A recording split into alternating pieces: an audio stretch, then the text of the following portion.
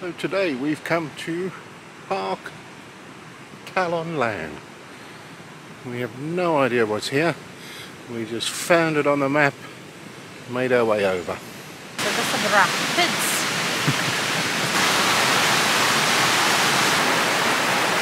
This reminds me of that park we went to before when we went all the way up. Remember? Before we lived here.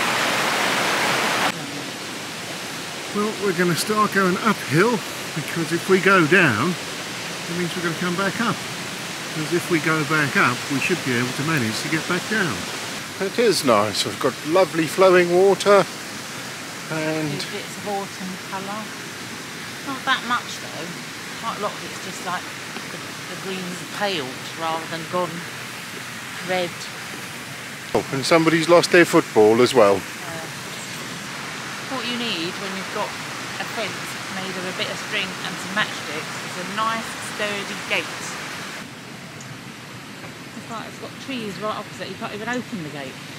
I'm not sure that is a river, I think it's just a stream. It's quite ferocious, and there's a dog. It's probably something to do with mining. There was probably a feed, water feed to a mine or something.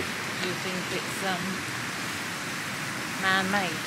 It looks, like it might be, doesn't it? It does look man-made, doesn't it? Yes. Yeah, with all the stages and the... Yes. Seems to be a lot of Christmas-type trees growing around here. So perhaps that's one of the local crops. The walk is starting to get a bit steeper now. What's that on the... So we're deciding whether we should turn back or not. Well, we've come to the top of the hill. I think we're going to turn round. March then back again. There's a bridge on the other side here, but the map doesn't tell you where that goes. And it looks like we're going to have to turn back anyway, because this appears to just take you out of the park. The map in the car park showed a little sort of circular track that went all the way around the park. But we've come up to the top of the hill, and there's a gate that takes you out the park altogether. Trails, Ramblers Cymru. Big park, is it really? So surely can't. So we're off down the family trail, which is basically just a few stones lying on the ground.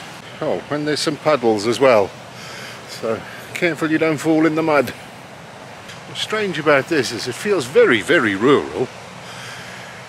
And you sort of, I don't know, feel like you're in the middle of a forest in the valleys. And then you look over to the other side and there's a load of houses. And several people live here. Some very steep bits. And we didn't really come up here for a hike. We just thought we were going to have a little walk around a park. The view that you get is absolutely marvellous once you climb up to the top here.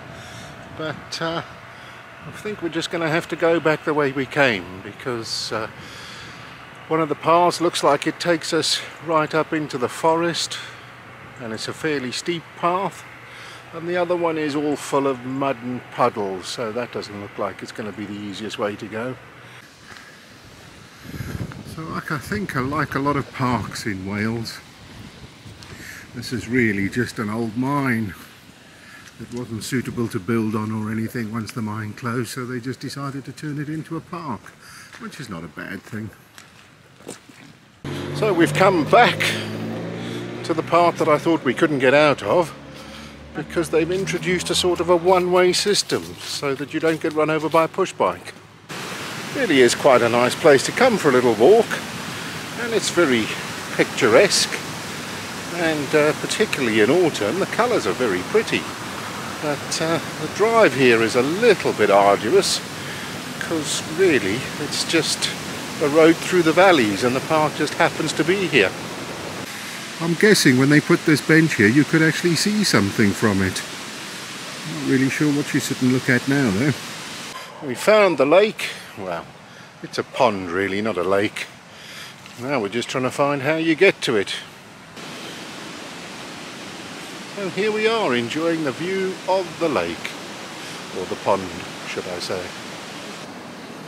The ducks obviously think there's some food in the offing.